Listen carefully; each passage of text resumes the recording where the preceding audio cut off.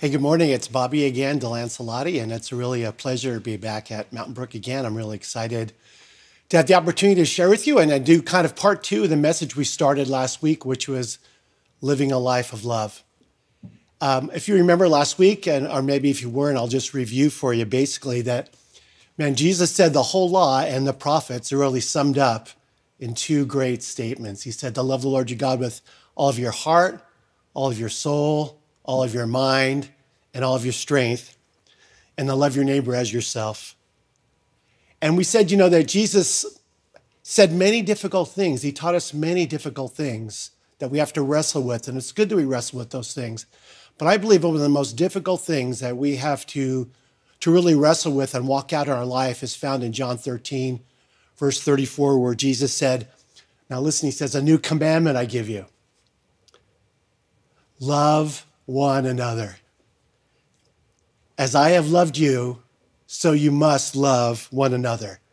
So what Jesus is talking about is simply this. He's giving us a whole new standard. He said, if Jesus just would have said love one another, I think we would have kind of watered it down a little bit and maybe love people that are just like us or people that look like us or vote like us or act like us or maybe go to our same church. But Jesus saying love one another. How? Even as I have loved you, so you must love one another. So what was his love like? We need to ask ourselves. Well, his love was unconditional, wasn't it? His love was extravagant. His love was generous. His love was marked by giving, not by getting. And did you ever notice who Jesus hung out with? He really, the only people Jesus ever got on their case were religious people, the hypocritical people, the Pharisees and the scribes, and people that were overconsumed with money and things. Think about the rich young ruler. But after John 13:35, he gave us this incredible text right afterwards where he says, by this, all men will know that you're my followers, you're my disciples. Now remember, in first century, what a disciple is, when in rabbinic tradition, is a disciple will emulate the master. Everything that the master would do, the disciples would follow. Everything he said, they would say. Everything that he did, they would do. So Jesus, remember, is calling us. This is what a disciple, this is what a follower of Jesus looks like. By this, all men will know that you're my disciples. How? If you love one another. So I think it's so important that Jesus gives us this truth because he says this, if we love one another. So I think it's a key that we remember, and I said this last week, and I'll say it again, I'll say it 100 times. It's not what you and I believe that makes us different. Now, I'm not saying doctrine's not important or that's not an essential thing. It is. But what we believe really isn't different. It's what we do about what we believe, what we put into practice about what we believe. It's a whole understanding of the difference between orthodoxy and orthopraxy. And the church today is great in orthodoxy, but when it comes to orthopraxy, working out our faith, not just what we believe, but what we do about what we believe, is really the key. One of my favorite authors, Brian McLaren, has a great quote, and he says this, if Christianity's main contribution to humanity can be shifted from teaching correct beliefs to practicing the way of love as Jesus taught, then our whole understanding and experience of the church could be transformed into a school of love. Would to God that the people of San Luis Obispo and the greater San Luis Obispo County area would say, Mountain Brook Church, there's some nice people up, but you know what those people do really well? They love, they care, they're generous, they're considerate, they're kind, they're not judgmental, they're full of compassion, they help the poor, they help the single parent, whatever it may be. Would to God that would be the reputation of the church today. So we're going to continue and talk about how can we then practically learn to love like Jesus loves. So what I want to do this morning is go to one of my favorite parables, the parable of the Good Samaritan. So if you want to turn on your device, or like me, I still love my Bible, the old book here. And so turn to Luke chapter 10, and we're going to look at the parable of the Good Samaritan. Turn with me to verse 25. And I'll read some portions of it, then I'll make a few comments. So on one occasion, an expert in the law stood up to test Jesus. Now, by the way, it's never a good idea to test Jesus, okay? I mean, sometimes we put him to test with some of the things that we do, but this Pharisee or this teacher of the law he's going to see what happens in a minute. Teacher, he asked, what must I do to inherit eternal life? Which is a great question. Now, you notice Jesus doesn't give him a bunch of answers. What does Jesus do? He asks them a question. What does he say? He says, what's written in the law? He replied, how do you read it? He answered, love the Lord your God with all your heart, with all your soul, with all your strength, with all your mind, and love your neighbor as yourself. At a baby, Jesus said, oh no, he said, you have answered correctly. Do this, Jesus said, and you live. Now, it seems like to me that this teacher in the law was kind of looking for a loophole, wasn't he?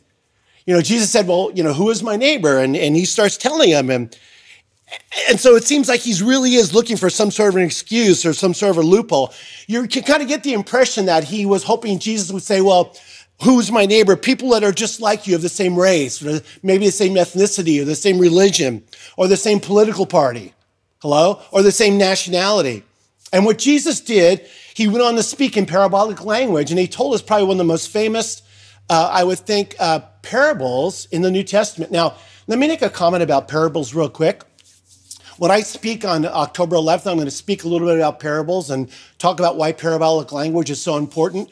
But Jesus really spoke in parables, I think, very simply for two reasons. Number one is to make truth easy, and number two is to make truth difficult. Now, why did he do that? He wanted to make it easy for those with soft and humble hearts, that they would understand it, but he wanted to make it hard for those so that people would that people that are full of pride in their hearts, or maybe they're religious, they would just they wouldn't wrestle with it. But God wants us to grapple with the truth. He wants us to kind of meditate and think about, and that's why it takes an attitude of humility. And it takes a heart that's submitted to God and willing to ask questions and not have all the answers. To be willing to embrace some of the mystery and say, God, you've got this, and I don't. So I want to share some thoughts with you about loving our neighbor, number one. And number two is, how can we learn to love like Jesus? The first thing I notice is simply this, and it's a lack of love is really easy to justify. Look at verses 30 and 32. In reply, Jesus said, a man was going down from Jerusalem to Jericho when he fell into the hand of robbers. They stripped him of his clothes, beat him, and went away, leaving him half dead. Now a priest happened to be going down the road, and when he saw the man, very important, when he saw the man, he passed by on the other side. So too a Levite, when he came to the place, saw him as well, and passed him on the other side. Now, to the religious professionals, to the Levite and the Pharisee, the wounded man was kind of a problem to be avoided at best, and really an inconvenient at its worst. And I think what we even see in the text here is that the Levite is walking down one side of the road. He sees the man that was beaten. He sees the man that is in need of help. And what does he do? He goes on the other side of the street, and he kind of avoids him. You know, I've got to be really honest here, is that I've done that. I don't know if you've ever done that. I've walked down the street and I've seen a homeless person, or maybe I'm tired, I'm not in the mood, whatever it may be, and I just kind of walk by like this, right? But God wants us to engage our hearts, and he wants us to be moved with a spirit and heart of compassion and a heart of mercy. So our heart would break with the things that breaks the heart of the Father as well. See, the priest and Levite were religious, but they didn't walk the walk. Their eyes weren't open. And I think what happens is they had their blinders on. You know, it's almost like, hey, man, I'm going to be late to Bible study. I'm speaking down at the temple. Got to be there in 10 minutes. Can't really stop and help this guy, you know. And sometimes we go through those gyrations, but those guys, they had blinders on. And guess what? Sometimes we have blinders on too. And I think our blinders can be what we call our worldview. It's like these glasses. It's like sometimes we see people, especially people that are disenfranchised or marginalized or poor or maybe a different color or maybe a different sexual orientation, where it may be. So we see them through this eyes, maybe through an eyes of judgment, or maybe religious eyes. Well, that person's a sinner, or that person deserves what they have, or they're homeless people, or they're just begging, or whatever. But Jesus wants to put on a whole different set of eyes. He wants us to put on a whole different worldview. He wants us to take our blinders off and see with his eyes. Remember last week we talked about those summary statements where it said, Jesus, seeing the multitudes, was moved with compassion because he saw them as distressed and downcast, like sheep without a shepherd. So let me ask you this morning, how do you see people? Through what lens do you see people? Do you see them through a lens of compassion, or do you see them through a lens of judgment? Well, Bobby, those people, they just want our money and they're going to take advantage of us. They might. But what about your heart?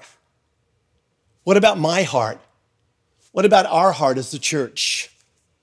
Folks, a lack of love is very easy to justify. We can even scripturalize it if we want to and really talk ourselves into it. The second thought I had just about the Good Samaritan simply is our neighbor is anybody that we have the opportunity to help. So look at the next verse, verse 33. But a Samaritan, as he traveled, came where the man was, and when he saw him, what happened? He took pity on him. Now again, you have to put yourself, to really understand, to interpret scriptures, you have to put yourself in Jesus' Birkenstocks right here. For a second, you have to understand that when he was saying, we hear the word Samaritan, it doesn't really hit us. But if you were a first century Jew, the Jews and the Samaritans were an entity with one another. They hated one another. The Jews loathed the Samaritans. So for Jesus to use a Samaritan as an example of virtue and of compassion, this is probably just so riled and inside stirred the heart of this man. What? He was offending his mind to kind of reveal his heart, wasn't he? And folks, let me tell you, oftentimes God will use people and situations and circumstances in our lives to offend our minds. Why? To reveal what's in here. Why? Because God wants to change our hearts and the very motivations of our heart at the deepest level. If you have eyes to see, if you have a heart to feel. See, love sees another human being, not as Jew or Gentile, not as Christian or non-Christian, not as conservative or liberal, not as gay or straight, not as black or white or brown, but he sees the individual as a human being created in the very image and the very likeness of God the Father. That's how he sees people, and that's how he longs for us to see human beings. I love what the Message says, and that translation says, when he saw him, his heart went out to him. So what happens when you see someone that's in need? Maybe it's not a homeless person, maybe, or someone with a sign. Maybe it's that one gal down the street, or maybe it's that single father, or maybe it's that family. What happens when you see people in need, or you hear people's stories, think, well, man, it's really a bummer. That's too bad. I'll pray for you, right? Which is good. But does something come in your heart? Does something grab your heart? Does something say, this is wrong? Which to God it does. The third thought I have is that love simply means acting to meet the need. Look at verses 34 and 35. He went to him. What did he do? The Samaritan. He went to him and he bandaged his wounds, pouring on oil and wine. Then he put the man on his own donkey. He took him to a Motel 6 and he took care of him. The next day he took out 2 silver coins and gave them to the innkeeper. Look after him, he said, and when I return, I'll reimburse you for any extra expense you may have. Remember, love means acting to meet the need. Why? Because love is something that you do. Love is an action. The Samaritan's kindness was a spontaneous response of love and compassion. Because remember this, if you hear nothing else, love does not close its eyes to the needs of others. Remember that. Love does not close its eyes to the needs of others. You know, James put it so simply in James 2:15. He said, suppose someone is without clothes or food, and if one of you says to them, oh, God bless you, go, I wish you well, keep warm, be well fed, but does nothing about his physical needs, what good is it? In the same way, faith by itself, if it's not accompanied by action, is dead. Hey, James is pretty blunt, isn't he? But man, it's so true. Faith without action is dead. That's why I say love is not a noun. Love is a verb. Love is never passive. Love never sits on the sideline. Love is always engaged. Love is always proactive. That's what love does, and that's who love is. And we serve a God of love. And we are a people are called to demonstrate his love that illustrates that we really are followers of the Lord Jesus. Remember last week we looked at a verse in 1 John 3:16 where John said, "Dear children, let us not love with words or in tongue, but in deed and in truth." So love means acting to meet the needs of others. And then Jesus is going to give us the punchline of the parable in verses 36 and 37. So he says to the expert in the law, "Which of these three do you think was a neighbor to the man who fell into the hand of robbers?" The expert in the law replied, "The one who had mercy on him." Jesus said, "Go and do likewise." Folks, mercy is love in action. Remember, of all people, we're people who have received the mercy of God. Have you received the mercy of God? Jesus said his mercy, you know what he says? Freely you've received, now freely give it away. Have you been shown mercy in your life? Have you been shown grace in your life? Give it away. Give it away, give grace away and mercy away like you got a hole in your pocket. Give it away extravagantly. Give it away unselfishly. Just give it away and watch what God's going to do. He'll give you back all that you need. Do you need mercy in your life? Give mercy. Do you need forgiveness in your life? Forgive others. Do you need love in your life? Give love away. Do you need resources in your life? Give resources away. That's the upside down kingdom. That's the nature of the kingdom. That's how the kingdom works. Mercy is love in action. You know, in the church, we've got the great commandment that we talked about today. And we spend a lot of time focusing on the Great Commission. But I've got one verse I want to give you as what I would call the great requirement.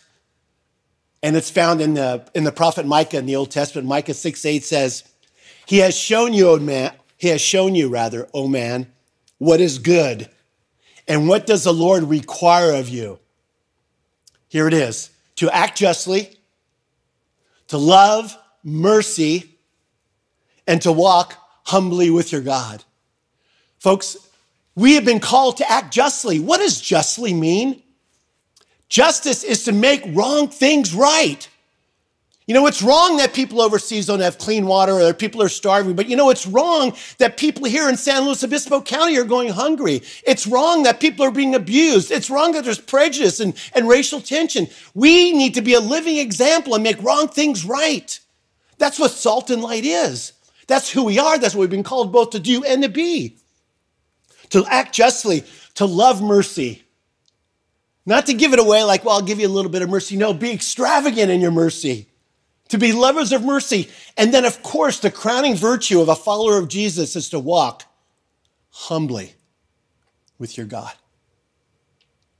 You know, in a couple of weeks, I'm going to talk about the Sermon on the Mount. And I want to talk about humility and just the humble king that we follow. But remember, our God is a humble God. Our God longs to see you and I walk in that place of humility, that poverty of spirit. And those that have a need and know it, the poor of spirit, they're the ones that get the rule and reign of God. The kingdom of God belongs to those that have a need and know it. Those that walk in humility, those that don't have it all together. That's what God's looking for. You see, mercy demonstrates the very heart of God. And mercy speaks and acts on behalf of those who lack a voice. Mercy is a voice for the voiceless. It stands up for those that have no one to advocate for them, that no one to bring justice for them. That's what mercy does. And mercy is also serving Jesus and other people. Well, what do you mean by that? Mercy serving Jesus and other people. Jesus made it so plain for us in Matthew 25 when he said, you know, I was hungry and you gave me something to eat. I was thirsty and you gave me something to drink. I was naked and you clothed me. I was in prison and you visited me. I was sick and you came to me. And his disciples said, what? When did we see you hungry or thirsty or naked or sick? And Jesus gave us one of the most beautiful, important lines. He said, whatever you did to the least of these, my brothers and sisters, you've done to me. To me. Every time we extend a hand of mercy to our neighbor, we're doing it to Jesus. Every time we help the poor, we're doing it to Jesus. Those that are on the margins, those are the most vulnerable, we're doing it to Jesus. Isn't that beautiful? I just love Jesus for that. And folks, that's what love looks like. How else can we learn to love like Jesus? Well, we have to open our eyes. The second thing we need to do is we need to open up our hands. Can you see my hands? There they are. And opening up our hands means that we share ourselves. That means we live for something bigger than ourselves. We live for something bigger than our 401k and our whatever it may be. It means living and dying for bigger things. That's what it means to open up your hands. It also means to share our time. One of the greatest things my wife has taught me, which she's taught me many things, one is, Bobby, you've got to learn to be a good listener. And I'm learning, I'm not there yet, but I've learned over the years that we, as a people of faith, must give people and give one another gift of listening. That means not formulating, scripture verses in our head or giving an answer, but just being there to listen. When I'm sitting with people and their people are struggling in faith or from some other persuasion, whatever it may be, I find that when I'm a good listener, oftentimes people ask me over a period of time, well, what do you think, Bobby? And then they trust me and I have an entree into their life. Why? Because I've earned the right to be heard instead of just yelling platitudes or answers or scripture verses to someone. Give people the gift of listening. Years ago,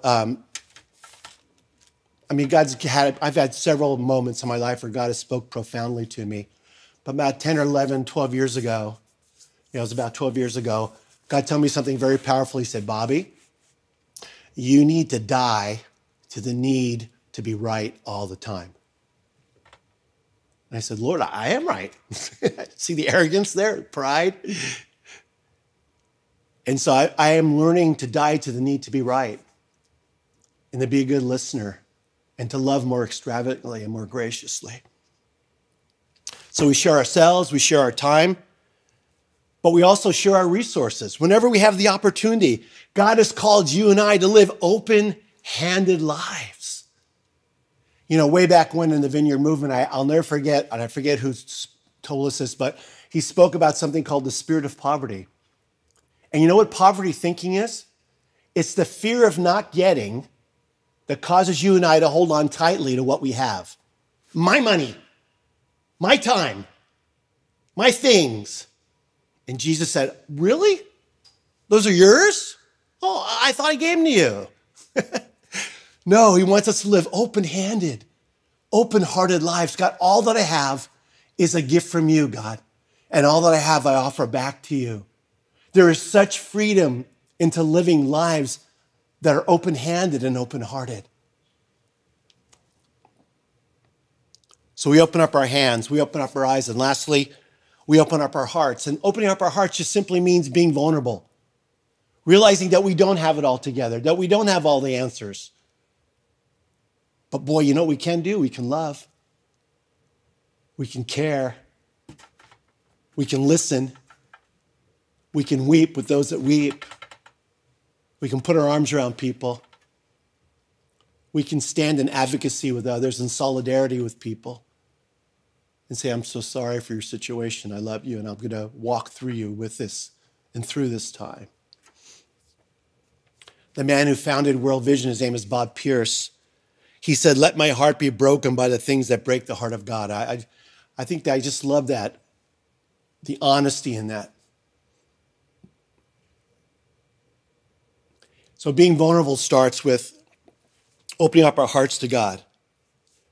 And I believe if we open up our hearts to God, God will do really wonderful things in our lives. You know, it's a risky thing, but I'll tell you what, it's the way Jesus lived. Do you think it was a bit vulnerable to be the uncreated Son of God and come incarnate on this earth? The life that he lived, he didn't come seeking a crown. He didn't come, with a great vast army and all these riches. No, he came humbly. He came poor. He came hanging out with tax gatherers and sinners, people just like us. That's why I love Jesus so much. And you and I are called to imitate him, folks. Be imitators of God as much-loved children. You know you're a much-loved child?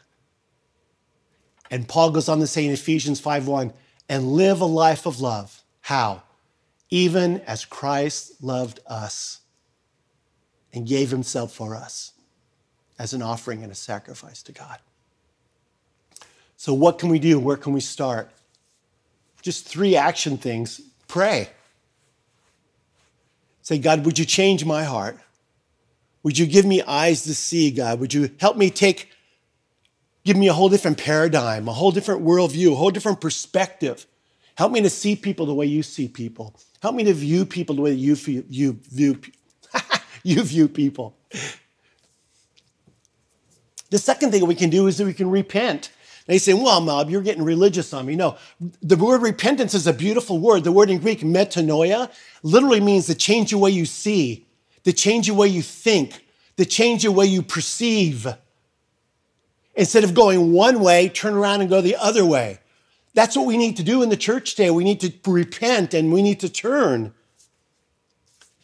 You see, I'll say this, you and I, we can't do everything. But doing nothing is no longer an option. Let me say it one more time. You and I, we can't do everything. But doing nothing is no longer an option. Again, I'll close in the words of Mama T, Mother Teresa, my hero. She says this, I alone cannot change the world, but I can cast a stone across the water and create many ripples. When you're nice to your neighbor, when you give someone the gift of listening, when you extend yourself in sacrificial love to someone, you're causing ripples. What if we all took that stone and tossed it and created ripples in the water? What would the reputation of the church be? Think about that. Think about the love of God that he has lavished upon us. Think about the whole adoption thing, how we've been called his sons and his daughters. He's given us so much. We're such a blessed people. Let's be a people that live a life of love. Way back when I first got converted, I don't know what year it was, 79, I think. I remember there's an old song. And I used to go, and they'll know we are Christians by our love, by our love. Remember that one? I know, sorry about my singing. And they'll know we are Christians by our love. I'll tell you what, man. No greater imprimatur, no greater badge, no greater honor than to love in Jesus' name. God bless you guys. Let's pray. Lord, would you make us an instrument of love? Lord, would you cause us to see people the way you see people? Would you take away our heart of stone, God, and give us a heart of flesh? Would you change our hearts, make it ever new, God? Teach us what it means to repent, to have a different perspective, a different way of thinking, a different paradigm to see things and see people and situations differently. And Lord, we ask, what do you want us to do? Help us to start simply, God. And I pray for each person here, maybe ask Jesus, what do you want me to do today? Just sign up in the morning, say, here I am, Lord, send me. Even as the Father has sent me, Jesus said, so I send you.